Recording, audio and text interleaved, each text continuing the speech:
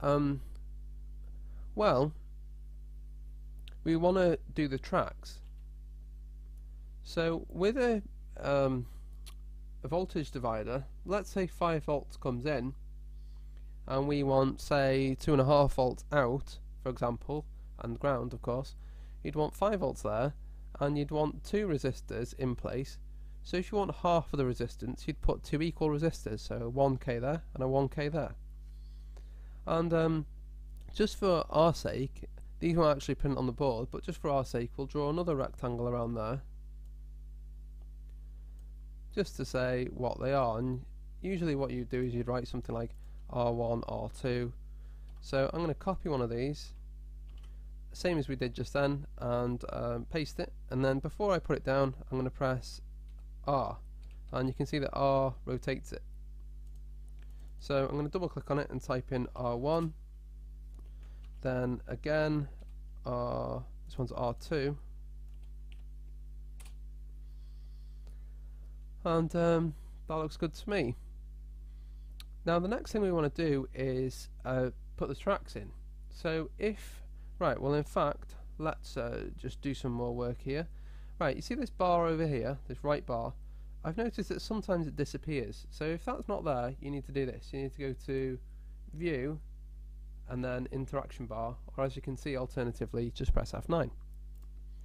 Then go to Go To, and I usually put this on Net. So this net thing, it really confused me to start with, but it's actually very simple. When wires need to be literally joined together, as in sharing the same copper, you'd put them in a net. If they're not meant to have a literal physical connection, you wouldn't have them on the same net.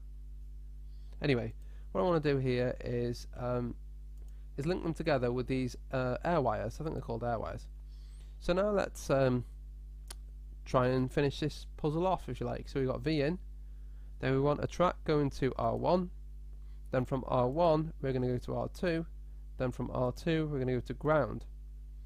But over here we also want to probe it, if you like. So R1 at this point here, or you could do this point, that needs to go to V out, like that. And essentially that's our air wires for our connections done.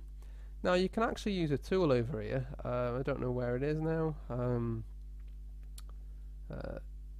I can't see it, but basically it automatically does it for you. It'll automatically put the tracks in, but I don't really want to do that. So now what I want to do is join them together with my own tracks. Right, let's do our tracks. So if you go to Settings and Design Technology, there's another tab that you need to look into. So right now yours is probably looking over here, net classes or spacings, probably spacings, because we did something with it before. But now go to track styles, and you see over here we've got all these different ones. Well, these pads by default would have automatically gone to a certain track style, and it's probably signal min. You can actually check it, but I won't bother. But basically change that width to 45 and it will change the thickness of the track. Now 45 is excessive for what we need to do, but whatever, it doesn't matter, because we're making our own boards. It will make things a little bit easier. So we've done that. Now I'm zooming in with the scroll wheel. Now let's make some tracks. So over here you can see add track on the left side. If you just click on V in and go down to R1 over there, you can see that the air wire disappears, and instead, or in its place, you get this blue wire. This is actually the track, and if we go to R1 to R2 we get the same sort of thing, and then R2 to ground, we get that too. Right, now at this point you can see that we've got all these nets. Now if you click on one of them, it highlights the net. And like I said before, if the wires are joined together, it's supposed to be one net, and you can see over here, that's one net, because they are supposed to be joined together. Anyway, more tracks. So we need to finish this V out one. And basically you can do this however you want. You could do it like that, you could click on R2 and go over here. There's a load of different ways of doing it, but I'm going to do it this way. You can actually go right down like that if you wanted. In fact, we'll do that. Let's just make it a bit nicer though. So there you go, that looks alright, doesn't it? So that's our voltage divider track. The next thing you might want to do is label the board. Now these little things here, these little labels, they're cool, but they're not visible when you print it. I suppose you could make them visible, but I don't think it's worth it. So if you want to make them actually work properly in your own boards, it's better to do it this way, and I'll show you now. So go to Add Text, and then go to Layer, and here we want to say 1 bottom copper. Click OK. Now this will actually get printed on your board. So double click on it and change the text. So we'll say, what should we say? Simple voltage divider. Simple voltage divider. And the size, what size text do we want? Well, in fact, let's choose a font as well. I'm going to go for Lucia 1. Let's try that. Oh, Lolita 1, sorry. That's actually my font for the channel. Anyway, let's try 100, something like that. And it's too big, so let's try 50. Yeah, that's okay. So again, it does this sometimes. If you zoom in, it goes.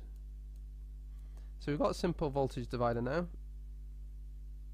and we should probably put that up there and get a hold of it and move it all around. I think I'll make that a little bit smaller actually. Let's say 40. Yeah, that's a bit better. Right, so what do we want to do next? Well, next we can do this thing called a ground plane.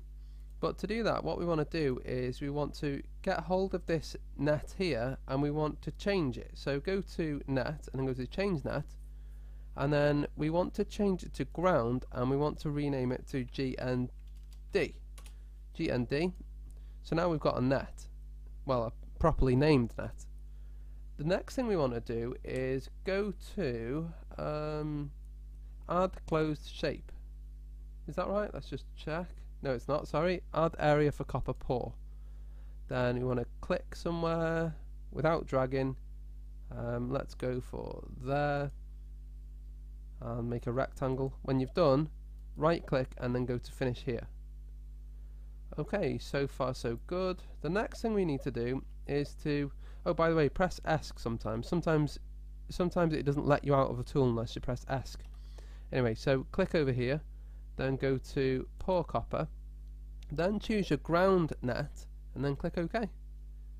And then it's done it.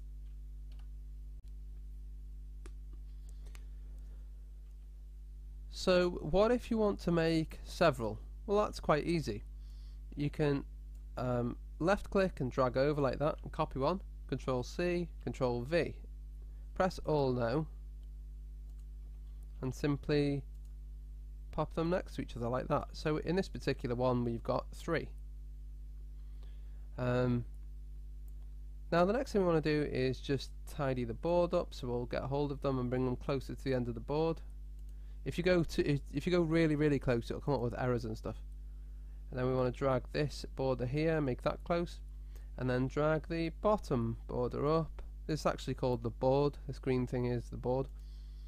Then Control and S for save. Where should we save this? Voltage divider. Well, there will do. Right, now this is the moment of truth. We want to actually have a look at it. So go to 3D and then go to 3D view. And there it is. Now this is a bit silly because these are the labels, but if you look at the back, there is your voltage divider. Just checking actually, is that reversed? Yep, it's reversed, that's good. You want the text to be reversed. And there it is. So let's zoom in and have a good look at it.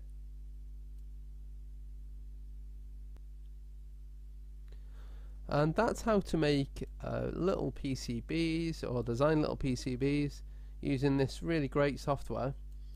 And now to actually get started with making your PCB, you go back to here and you press Control and P for print.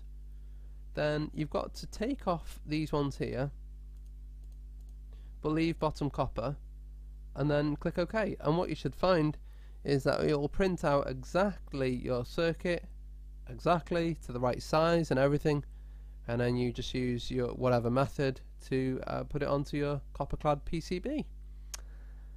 So that's all there is to it. So thank you for watching as normal. I hope you liked the video, and goodbye.